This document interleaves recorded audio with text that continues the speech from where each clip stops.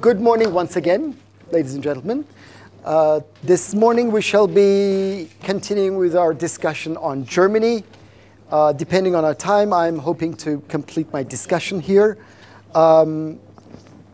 We have seen after the midterm exam, we have been talking about, for the moment, or until this moment, we've been talking about the US case and the German case. So the plan ahead is that after we complete the German case, we'll switch to the case on Japan, Japanese politics in comparative perspective. So, and then we'll write the final exam. This Friday, let me announce to you that we shall be writing an in-class assignment on immigration, citizenship, multiculturalism, and policies addressing all these in the case of Germany. You shall be given excerpts to watch from different documentaries, from different sources, most of which stem from or come from Deutsche Welle. So most of the stuff will be on multiculturalist or policies addressing multiculturalism, immigration, the guest worker phenomena, the Gastarbeiter phenomena in Germany. So we shall be writing the in-class assignments Friday, starting at 9:40, which will take less than about the full hour. So it'll be around 40 minutes or so. Okay. So the same rules apply. Those of you who've taken 2 in-class assignments already will not be able to take the third in-class assignment. Those of you who've taken 1, please take this in-class assignment. It's vital. It is worth 5 points. It'll count towards 5 points towards your final grade. Okay, we've been covering state and historical perspective, political economy of economic and social policies, governance and policy making. I think I've completed my discussion there. We've looked at the executive policy-making practices, and also, new or neo-corporatism. Okay, so now I shall be talking about representation and participation this class, and then we'll continue with current challenges, and then we'll finish off there. Okay, let's see where we are. Okay, we've looked at all this here. Oops, please, okay. We need to get rid of you. And then click. Okay. Representation and participation. Let's look at what the legislature looks like. We have a bicameral legislature in the case of Germany. We've got the lower house, the Bundestag, and the upper house, the Bundesrat. Okay? Elections for Bundestag is a simultaneous 2-ballot system. It's a 2-ballot system, as I shall explain in a few moments, but it's a simultaneous 2-ballot system. It's not that it has 2 separate ballots in 2 different times, like the French case. We do not have that. We have 1 single ballot divided into 2, the right-hand side and the left-hand side. Okay? In the left-hand side, this is, by the way, what I'm showing you is what I got from your textbook, Kesselman, Krieger, and Joseph. Each voter at the poll station will be casting 1 single paper, but 2 votes. Okay, so 2 stamps. On the left, we have candidates. Okay, and on the right, we have parties. So this is basically a party list. This is a list of candidates for a particular district. We have around 299 or 300 districts or constituencies in Germany. So the 16 Länder is made up of about 300 constituencies. And for each constituency, voters will be casting a vote here.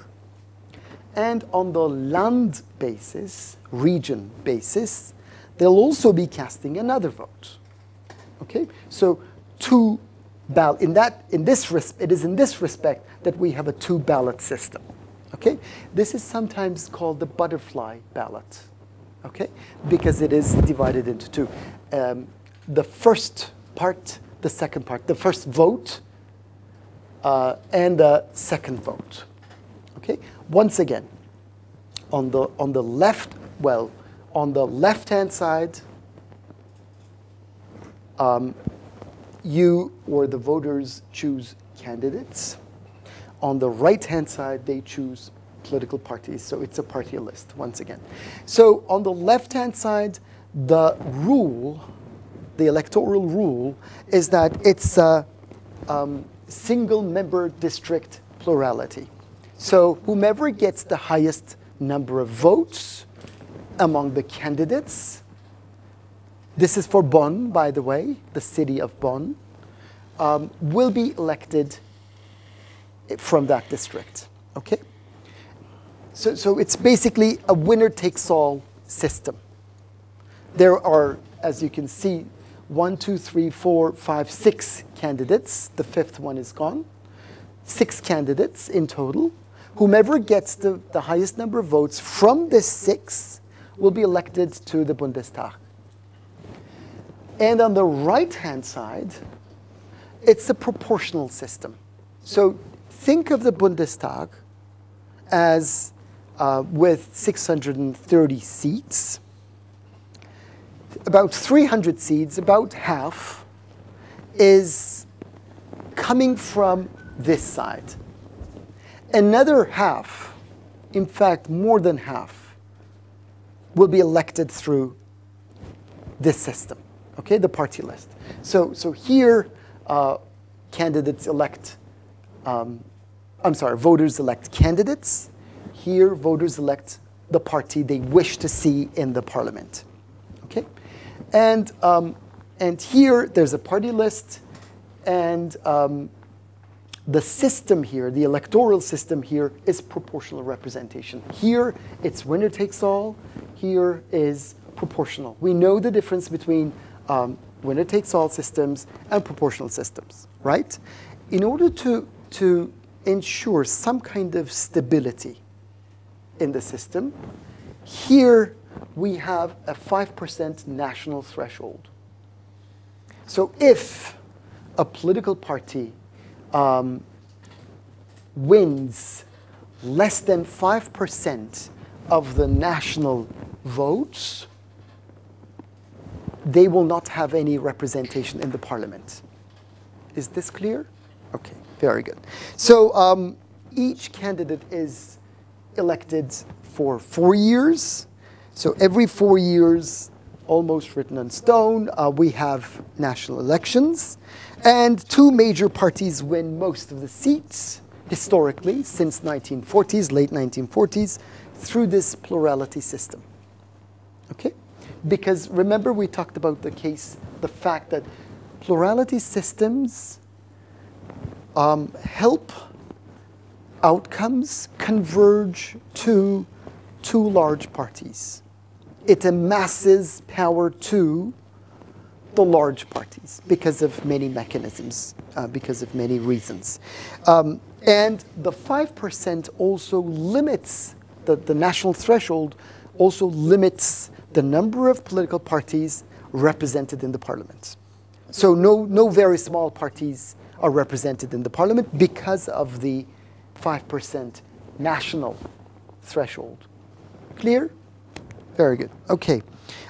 So this entire system magnifies the powers of those 2 large coalitions, large parties, the SPD, the Social Democratic Party on the one hand, and the Christian Democratic Party and Christian Social Union, the CDU, CSU.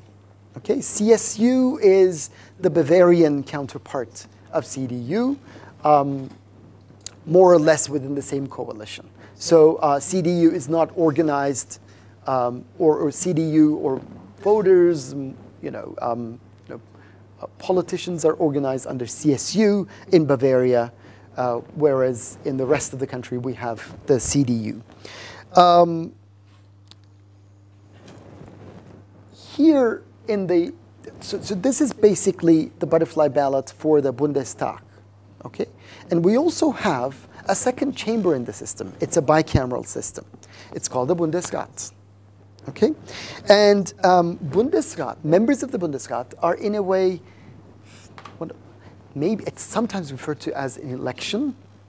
It's basically a delegation from the land governments. From the regional governments, each regional government sends a delegation to the Bundesrat.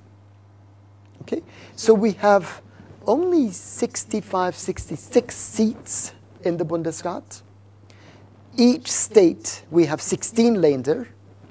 Each land has at least 3 delegates. Okay? They send at least 3 delegates, depending on the population of the land. So the size of the delegation will depend on the population of the land. So each land government elect and send delegates to the Bundesrat. So we have 2 houses, the upper house, the Bundesrat, 66 members, the lower house, the Bundestag, 630 members. In fact, now we have a 631-member Bundestag. Okay, I'll show results of the most recent election a bit later on. So here voters vote based on the district. So Germany is divided into about 300 districts and 299 districts. Here it's based on the land level. Okay, so this is how elections take place. Let me talk to you about a little bit about the Bundestag and the Bundesrat. In the Bundestag, there is voting along party discipline. So members of parliament vote along the party line. Okay? So they more or less have a consistent position. That's what we call party discipline. We have around 630 members. In fact, for the current Bundestag, we have 631 members. The executive, here is the legislative process. The executive introduces legislation. Bills are sent to the Bundestag committee, so lower house first, the parliament. It's read 3 times, so the public is made aware of what's happening. If it passes the Bundestag, for it to become law, a bill must also be passed or approved by the Bundesrat. Okay, and in both houses, we have a simple majority as a rule. Okay, so there is a little bit of deliberation in the committees, and there's also information raising, raising awareness to inform the public when the 3 readings are carried out. The Bundesrat, in a way, provides expertise to the Bundestag committees. The idea of having a Bundesrat is to ensure that there is a power balance between the federal and the land level. So members of the Bundesrat rotate when there are elections taking place at the land level. There are land level elections and there are federal level elections. Okay? So for the Bundesrat, the upper house, whomever is sent by the current government at the land level will be represented in the Bundesrat. So representatives in the Bundesrat come from regional governments, from the land governments, whomever has, depending on the majority or depending on the power balance in the land or at the land level or land government level, they'll be sent to, according to that share, they'll be sent to as delegation to, or members of the delegation to the Bundesrat. The idea is to strike a balance between the land level and the federal level. Once again, each land sends at least 3 representatives. We have in the current Bundesrat 69 members. I said 66, but we have 69 members, close to 70. And once again, the political composition of the Bundesrat will rotate with every election taking place at the 16 Länder level. That means we do not have, in general, we do not have simultaneous elections taking place at the federal as well as the land level. The land level elections take place in different times of the year, in different years. Sometimes they coincide, but they do not have to. And once those elections take place at each land, the composition of the Bundesrat, changes. Is this clear? It's a little bit complicated, but once you get a hold of it, you'll get it. Suspensive veto, the institution of suspensive veto, the rule of suspensive veto. The Bundestag can override the Bundesrat vote if Bundesrat votes down, if the Bundesrat vetoes a bill by 2/3, then the Bundestag has to approve the bill by more than 2/3 to overcome it, to suspend the veto of the upper house. So in case of a veto by the Bundesrat can overcome it by more than 2/3 majority, so supermajority or qualified majority, in order to override the vote. So these are the houses of the Bundestag and the Bundesrat. Let me now talk to you about the party system. We had traditionally a 2.5 party system in Germany until about the 1980s. We had 2 largest parties, the Christian Democratic Union, CDU, and the SPD, the Social Democratic Party. And also we had a 3rd party, the Free Democrat Party, or Free Democratic Party. So the SPD is center-left. It was more left, but from the 60s onwards, more social democratic left, center-left. The SPD, the Social Democratic Party. The center-right party, Christian Democrats, center-right. And Free Democratic Party, small centrist party, liberal in many senses, as I shall be explaining a little bit later on. But until about this time, until about the 80s, we had these 3 parties. And we had this 3rd party as sometimes referred to as a swing party. Others refer to this party as a kingmaker. So what happens is, let's say one party gets 34% of the votes, let's say CDU, and SPD gets 33% of the votes. So how will they ever form a coalition? And Freie Demokrats will get, let's say, 12% of the votes. So what happens then? There has to be a coalition. So whomever gets the approval of the Freie Democrats will form the coalition. Okay, sometimes we have seen cases where both largest parties receiving around the same, in terms of the percentages, around the same number of seats. And the kingmaker is the FDP.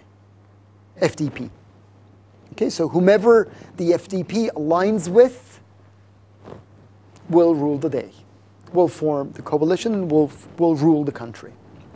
So it is in that respect, it is both a swing party, so it has formed coalitions with the center-right and also the center-left in the post-World War II era, those decades, and it is in the sense that it is called a kingmaker. So whomever the party aligns with will or have been forming the coalition and had been presiding over the coalition. But this has been changing, since 1980s. There are other parties on the left who've been emerging as powerhouses. The Greens, the Party of Democratic Socialism, sometimes referred to as Die Linke, the lefts, and National Democratic Party, German People's Union, so small, right-wing, which have regional influence in Landtag elections. So other small parties coming into the picture and emerging above the 5% threshold. Don't forget, yes, there are small parties, but for small parties to be represented in the Bundestag, they have to pass through this 5% national threshold. Okay, so let's see what these political parties look like. The Christian Democratic Party, Christian Democrats, CDU, and its counterpart in Bavaria, CSU. The party had been formed in the post-World War II era, 1945. It's the largest party in terms of membership. It has been able to unite Christians on both sides, Christians, Catholics, as well as Protestants. And it emerged as a center-right as well as a catch-all party. So a catch-all party which has been supported by, basis of political power-wise, supported by both the Catholics as well as the Protestants.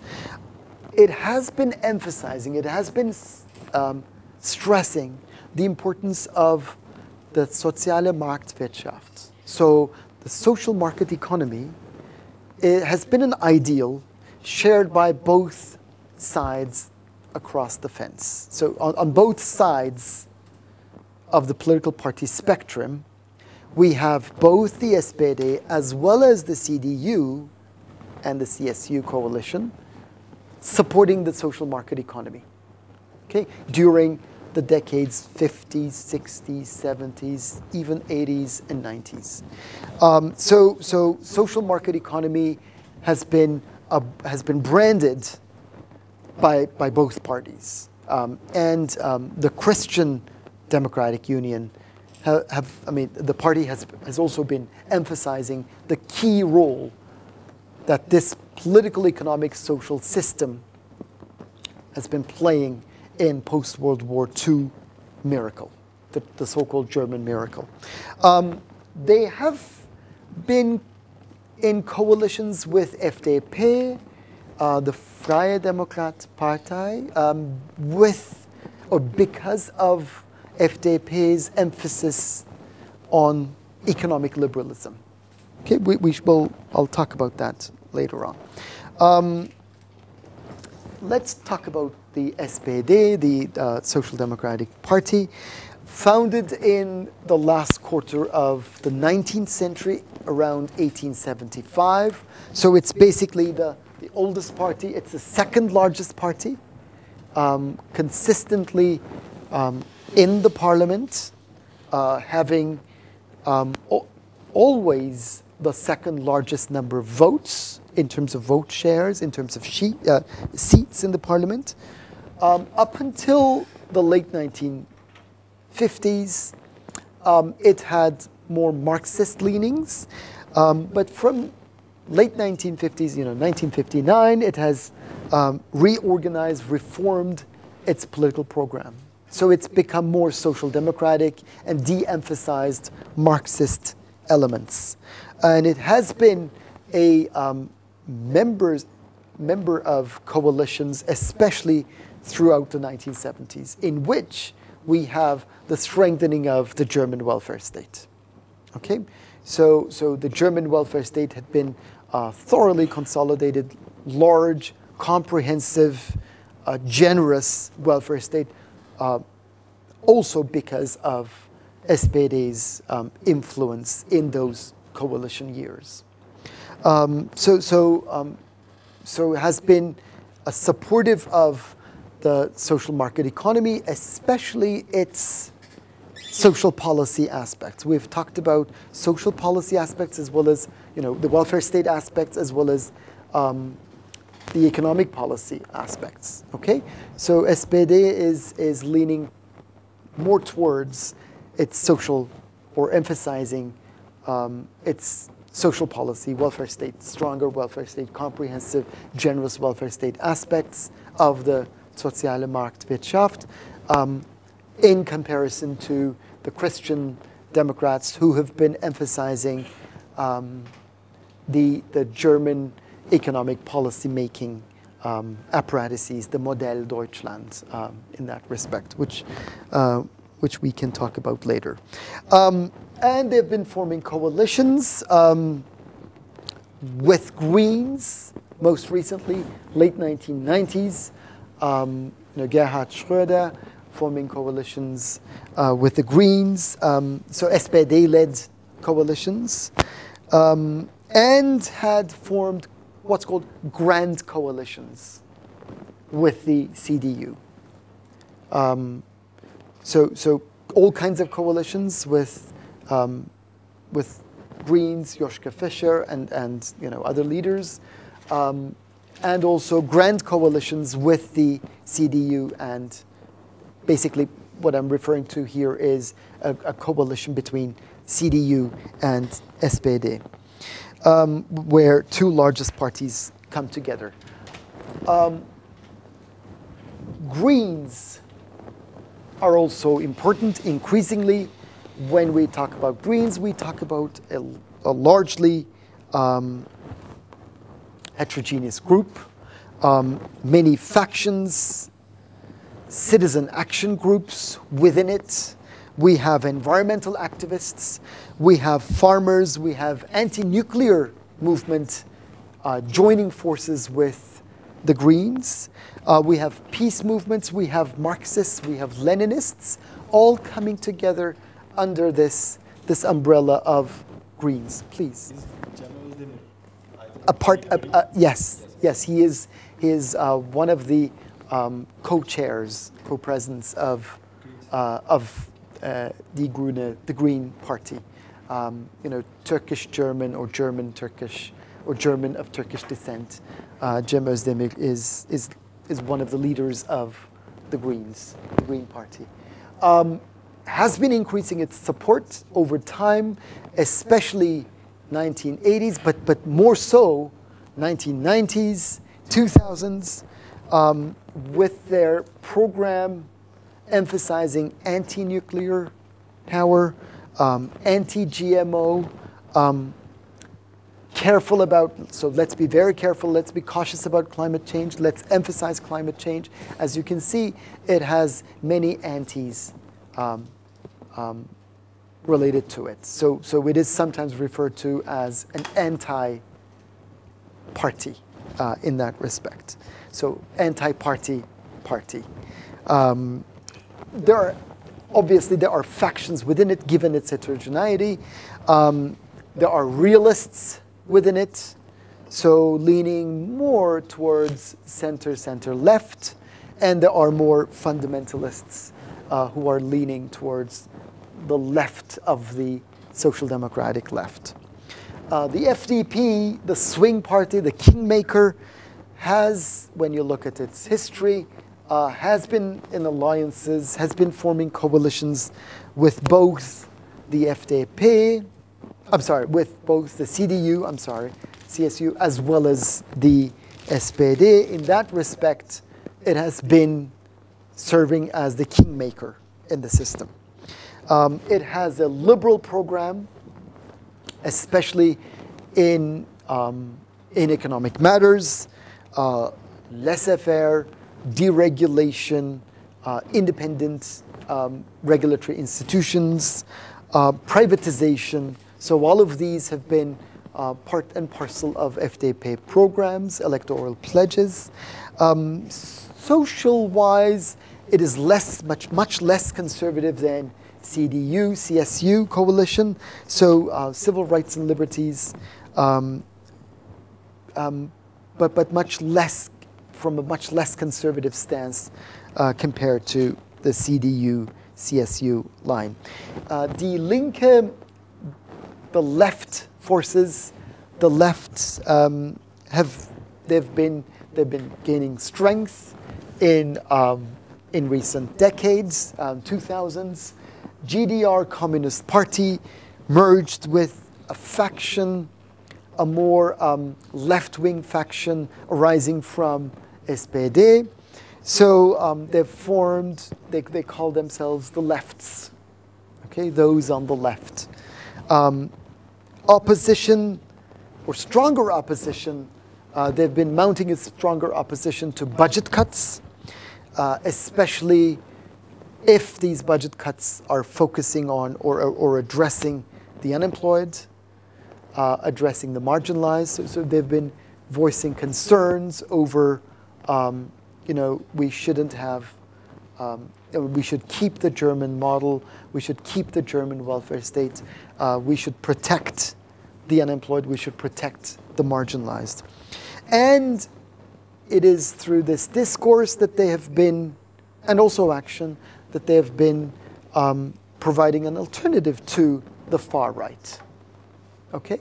So they've really provided the German voters an alternative to the far right, the nationalist far right, who've been opposing change, who've been opposing globalization, who've been opposing forces of both the market and also international organizations who've been bearing down upon, in their eyes, the German model. So they've been increasing their votes throughout these years, throughout these decades. Let's see what the results look like. This is 1949. This is when the FRG, Federal Republic of Germany, was founded. These are the percentages of seats. These are others, the gray lines, the gray parts, shades. CDU is here. This is SPD, CDU, SPD, FPD, and Greens and the lefts. As you can see, until about the 1980s, we have 3 parties in the system. So 3 shades here: the CDU, CSU, SPD, and Freie Demokrats. But from the 1980s onwards, other parties come into the picture. So it was a 2.5 party system up until here. But then we have what you can see here is more like a multi-party system with 2 large parties, with smaller parties following those, okay, in terms of vote shares. Voter turnout had always been quite stable. It was around the range of 85–90%. It is around 80%, 79 to 80 something, but still, it's quite stable, very high by advanced industrialized country standards, always above 79, 80%, and going up to about 90%. So as you can see, as you can imagine, we have a lively electorate. Yes, there has been some declines in turnout due to some burnout, but this is much less pronounced in comparison to the US or the UK, and to a certain extent to France. So we have an active citizenry casting their ballots, casting their votes at the ballots, still even to this day. And once again, we had two major parties and FDP as the kingmaker until the 1980s. Then from then onwards, we have changes in the system. So what you can see here, we're groping towards more of a multi-party system. Okay, let's see what the current Bundestag looks like. Okay, so this is what the Bundestag looks like. So whenever we refer to the parliament, we categorically refer to the lower house. The lower house is the Bundestag, around 636 seats. CDU, CSU, with 311 seats. Bündnis 90, Die Grüne, they have a coalition of representing 63 seats. The SPD, almost 200 seats, 193 seats. Die Linke, the left, 64 seats. So what you can see here is more like a multi-party system, which also is shown, which you can see in the total votes counted. So that was the distribution of seats in the 18th Bundestag. Interests, social movements, and protests. I think I've stressed adequately how important, how central democratic corporatism is, or neo-corporatism, or new corporatism is. I may have emphasized that this is a networked society, that there is consensus building, that there is cooperation, that there is collaboration. I've also learned last week that this is rather new, because what produced the Weimar government, or during the Weimar government, what produced National Socialism in the 1930s was the lack of collaboration, lack of cooperation, but fragmentation. Okay, so this was in a way effectively bricolaged. It was built bit by bit in the system from the 1940s, 50s onwards. So we have, yes, we have a historical legacy of collaboration, cooperation, but we also have a historical legacy of fragmentation, non-collaboration, no cooperation, and hence Gesundheit, and hence World War II. So the idea of never again has also been very important at the back of the German citizenry, and this was this networked society, this collaboration, cooperation have all been very important elements of the German model. What makes up the soziale Marktwirtschaft? That everybody is incorporated, everybody is included. Social inclusion is very important, has been an intrinsic element of the system. Clubs, social clubs, sports clubs, they've been very active in Germany. So as in groups, doing things in groups, So bowling alone, as opposed to bowling alone, increasingly bowling alone in the US, we have a more cohesive society in Germany. It is argued in the literature. We have, within this context, we have interest groups and parapublic institutions, which in a way appease social conflict. So meetings, coordination, these are very important. Cooperative system, consensual system, and therefore we do not have mass protests, unlike France.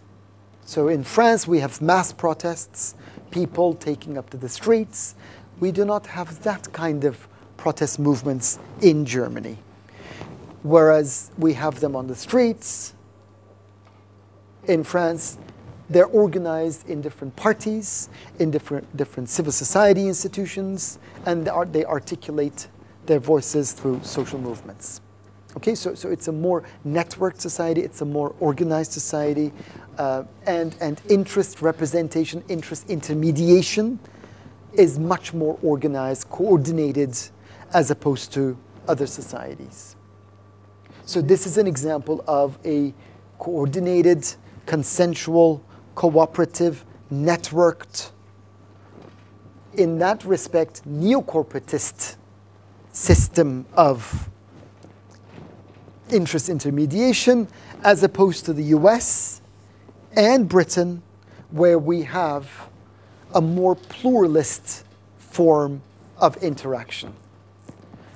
In those pluralist forms, we have, whomever gets or whomever, possesses the highest power, the largest power, will have a say in the system. But here, there are institutionalized channels of access to groups within the society, and that the state turns a sympathetic ear to those groups. Okay? And there are institutionalized channels of privileged access to trade unions on the one hand, business unions, business associations on the other. Okay, so this is this I wish to emphasize. But protest and mobilization had been increasing. 1960s, feminist movement, peace movement, anti-nuclear movement, some activity there. But 1990s had been a spur of protests. Right-wing protests, which were coupled with neo-Nazi racist attacks. 2000s have seen the Iraq War. Okay, so many people taking up to the streets. I'll keep you for another minute or two to wrap up the German case with the current challenges. Smaller parties gaining strength, as we have seen. Is this a sign of fragmentation or more pluralism imbued in the system? Remember, we had two largest parties plus the kingmaker back then, up until the 80s. So 50s, 60s, 70s. So more than 30 years, 3 decades. But this has been changing towards a more multi-party system. Is this going to bring with it fragmentation? That's one general concern among observers as well as experts, but also among the general public. And collective identities, who is German? The conception of Germanness, German identity. There's a lot of debate here.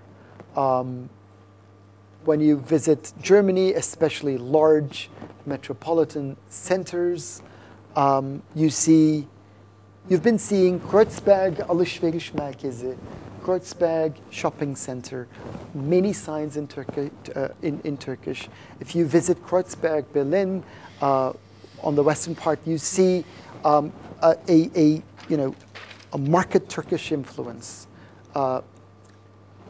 Turkey and Germany had official agreements, 61, then 64, second wave, then later on.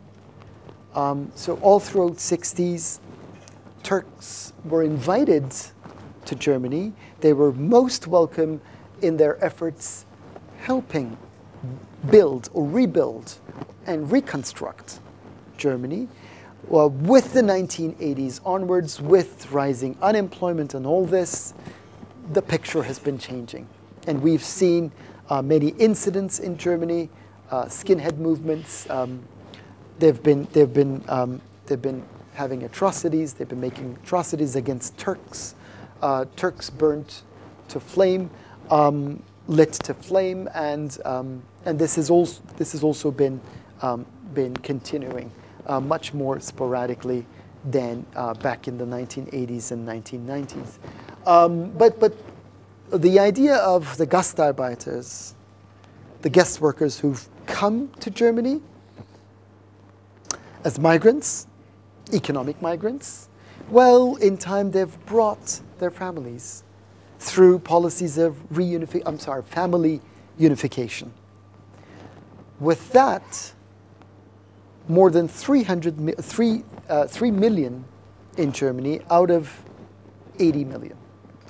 So, so the identity or self-conception of Germans, German identity has been changing. And Germany now addresses itself more or less as a settler country, a country of immigration. You know, we have countries of immigration, Western offshoots, right? North America, Australasia. But Germany now is coming to grips with redefining itself as a country of migration. So changing conception of, you know, who is German. So are these migrants still after 50 years? Do we call them in their 60 years the first generation, the second generation, the third generation, the fourth generation is about to emerge? Do we call them still guest workers? Or have they become more or less an ethnicity within Germany? Okay, so the idea of German identity, so this is what we read in books, in novels, in film, in movies, and this is also what we hear in expert opinion, in political discourses, in observers' op-eds, and all that. So it is very much on the agenda. You know, how do we redefine our system? Do we redefine multiculturalism? How do we come to terms with the changing social reality? Stress caused by refugees and asylum seekers in the most recent period, as you must have read in the news, you must have heard, last year Angela Merkel had been cooperating with the Turkish government, you know, that there was a package deal of some billion euros.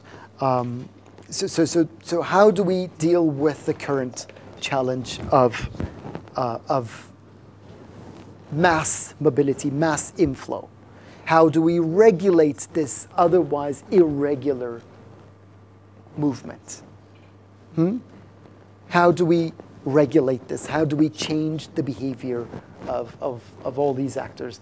And is this going to cause a resurgence in German nationalism? Is there going to be a backlash? Or if so, how will it play out? More sociologically, more culturally, less politically. Instead of how do we respond this? So we're all concerned about, you know, how is German society going to be reacting to all these changes? And finally, Eurozone crisis, which has been felt in the early period especially, but later on, we didn't have mass bank failures, we didn't have mass unemployment, but the German economy, which has been the motor force, the locomotive of the European economy, has been slowing down, but still has been picking up with rising levels of job creation and lowering of unemployment rates. Elsewhere across Europe, we had skyrocketing rates of unemployment, especially among you guys, especially in your category. This hasn't been so pronounced in Germany. This has been so much pronounced elsewhere in Europe, especially in the most hardest hit countries like Greece, to a certain extent Italy, but also Portugal, Spain, the Southern Rim. But this has been much less pronounced in the German case because of how inclusive the society is, but also because of the less severity of the crisis as experienced in Germany. Any questions? I talk too much, I feel. Any questions?